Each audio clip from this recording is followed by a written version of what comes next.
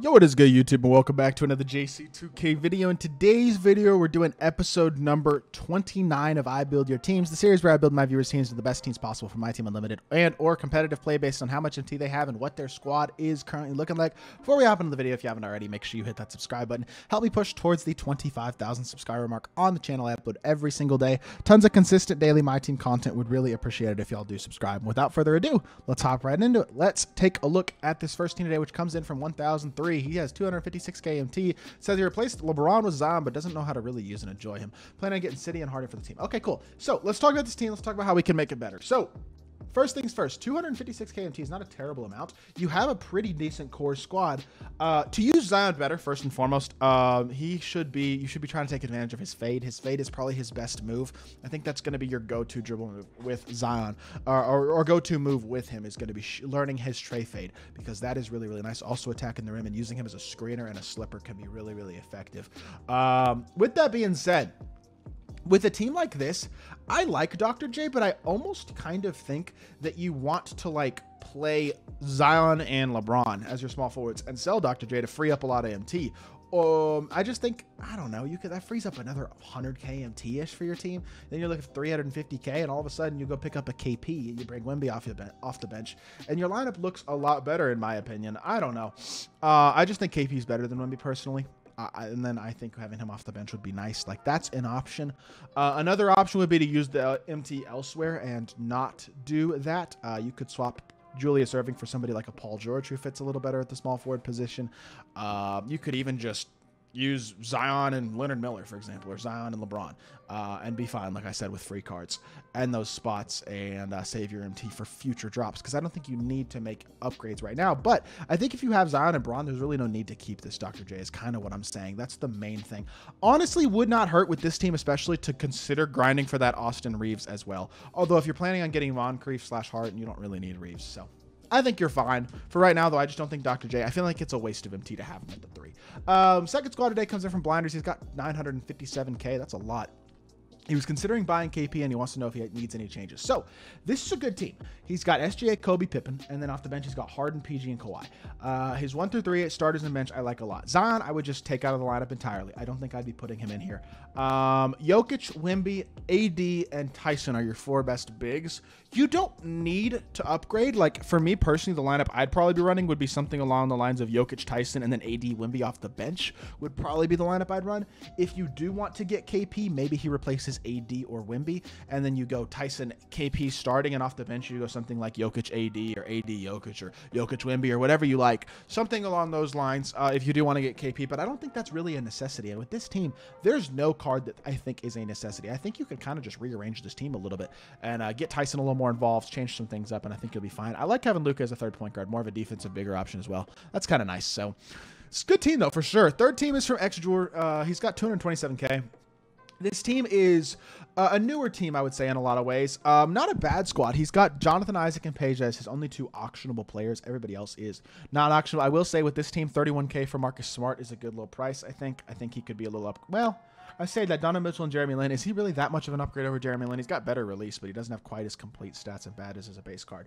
Maybe you just leave your point guard the way it is, for the time being anyway, until you can pay for more of an expensive point guard upgrade. I would 100% at level 26, though, 27 tokens, you got to grind for that Harden. You got to grind towards that Sidney Moncrief as well, because both of those guys will hugely upgrade your point guard position. Not to mention, if you went out and grinded for Reeves and Jaren would both upgrade your lineup as well. For example, if you had Reeves, Chris Middleton, Zion, Jaren, and Wemby as your starting lineup, and then off the bench you had Donovan Mitchell, Jimmy Butler, Peja, Jonathan Isaac, and or Peja, Chet, you could sell Jonathan Isaac, and then you could have him beat off the bench at your backup 5 still. I really like that. Then you can consider going and working towards that Tyson Chandler as well. And then you got Tyson, Jaren, and Reeves. Those 3 guys are huge free upgrades. Moncrief, Harden can also be big upgrades. Like, there's a lot of good reward cards that you can still go out there and grind for without having to buy cards to make your team better right now. And I think grinding for some of those rewards is the best thing you can do, because that'll continue to make you more MT as you go. And some of those guys can really help your team. So this next team's from Psycho Savage. He says he needs help. He's got D-Book, he's got Beasley, he's got Embiid, Wemby, and Diamond D-Rob. Bench is kind of weird. This is kind of a weird team. It certainly could use some help, and ways to help this team. Well, first and foremost, 3 budget cards that you could buy that will help you out are Peyton Watson, Marcus Smart, and Leonard Williams. All three, or sorry, not Leonard Williams, Leonard Miller. All 3 of those guys that could be your bench backcourt right there. Point guard is Marcus Smart, shooting guard is Peyton Watson, and small forward is Leonard Miller. Your backup power forward being Camby, I don't love. This is one of, again, if you could go get Jaren Jackson Jr. or Tyson Chandler, either one of those guys, grindable. They're probably going to take similar amounts of time to grind for, to be fair, but one of those 2 guys would be a huge upgrade to this team. Being able to, or isn't really a great grindable shooting guard right now, but Chris Middleton's a good option. Like, he's attainable in multiple different modes. I don't know what modes you're playing right now, but whatever mode you're closest to Middleton, I might go get him as well. He'd be a big upgrade. Like, guys like that can be huge game changers. Tyson, Jaren, Middleton, Reeves, Moncrief, Harden, etc. There's just so many good free rewards, and teams like this, I see this type of team, and I go play a few different game modes for a couple hours and pick 1 or 2 cards that you want to grind for, and go find a way to get those guys over the next couple days. Because if you focus and go decide I'm going to go get Austin Reeves and Jaren Jackson Jr., or I'm going to go get Tyson Chandler, or I'm going to go earn the tokens for Moncrief, or I'm going to go try to get level 40. Like, whatever you may do, it's going to make you MT. Just set your mind to it and decide where you want to go.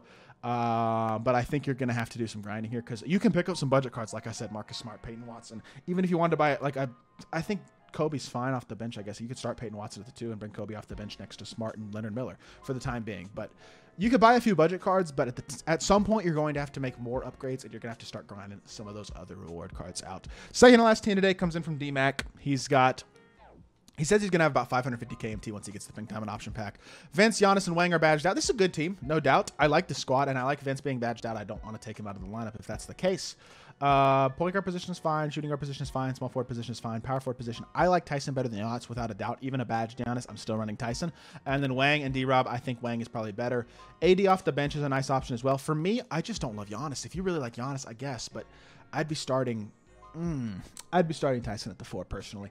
Really, what I would do though is I would bring Tyson. If you really like this starting lineup the way that it's configured, I would bring Tyson to the backup 5, AD to the backup 4, and I would probably sell D-Rob, sell Kawhi, sell those types of guys that you have that you can still make some MT back off of, and that's going to make you even more MT. So then you're looking at 600K maybe instead of 550. Now you can go buy a big. You can go buy a KP if you want. You could go buy a guard to replace Marcus Smart if you want to, with somebody like a Devin Booker. Like, there are options out there to go make big upgrades if you want to, but also I don't think you really need to if you do that. It's very much up to you and what you want to do with your squad.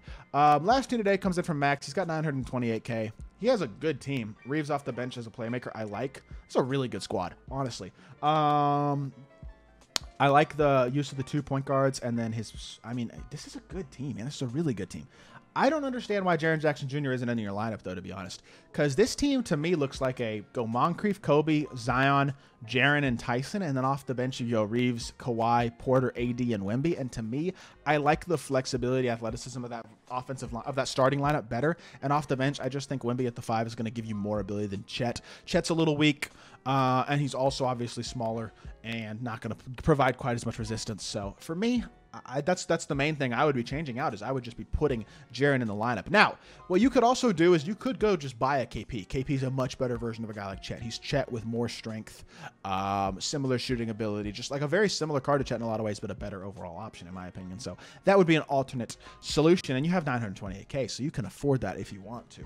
Overall, you have the MT flexibility to go get guys if you want, and you already have a really good squad. So I like this team as well. I like the way a lot of people's teams are coming together, and the way that people are still finding ways to build good squads without giving in to this gambling only that 2K's been doing recently. So hope you all did enjoy the video. If you did, make sure you hit that like button, leave a comment, and subscribe. I'll be back with more 2K content very, very soon, and I appreciate y'all. Peace.